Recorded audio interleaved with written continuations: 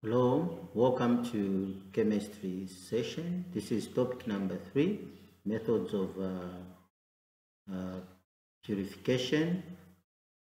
So the objectives of this topic are as follows. By the end of this lesson, you should be able to describe methods of separation and purification for components of mixtures, including use of suitable solvent, filtration, crystallization, and evaporation, sublimation, distillation and fractional distillation, use of separating funnel, paper chromatograph. B, suggest suitable separation and purification method given information about substances involved in the following types of mixture, that is solid to solid, solid to liquid, liquid and liquid, that is immiscible and immiscible liquids. We are going to understand all this as we go on with our lesson.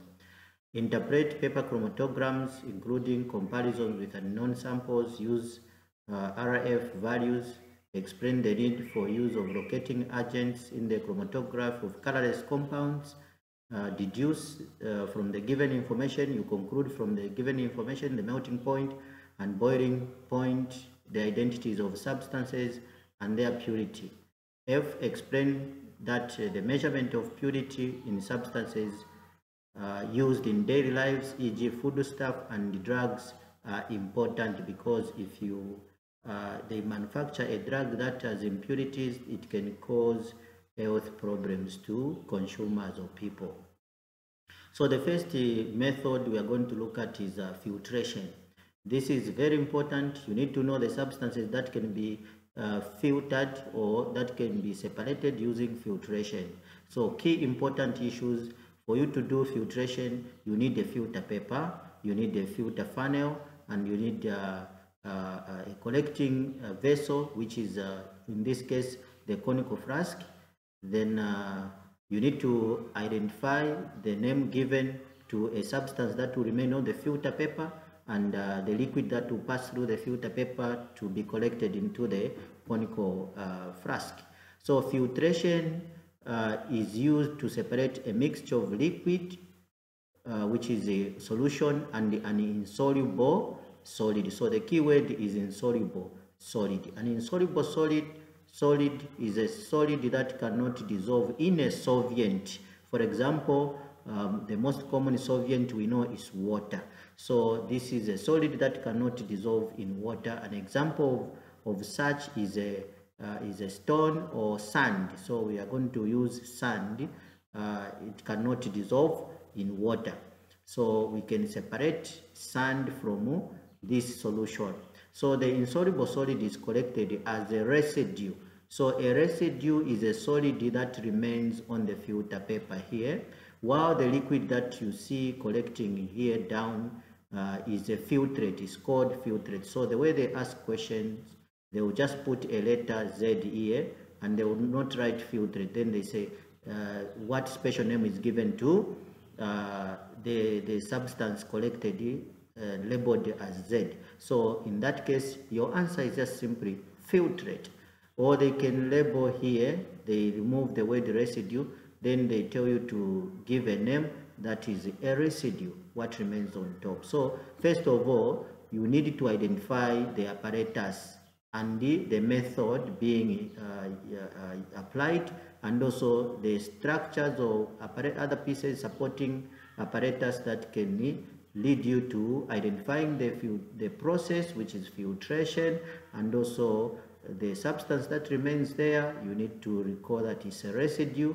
The one that gets into the conical flask is a filtrate. So this is basically filtration process as a method of separation. Then the next one is evaporation. So what are we supposed to separate through evaporation? So this method is used to evaporate off a solvent from a solution to obtain dissolved substances.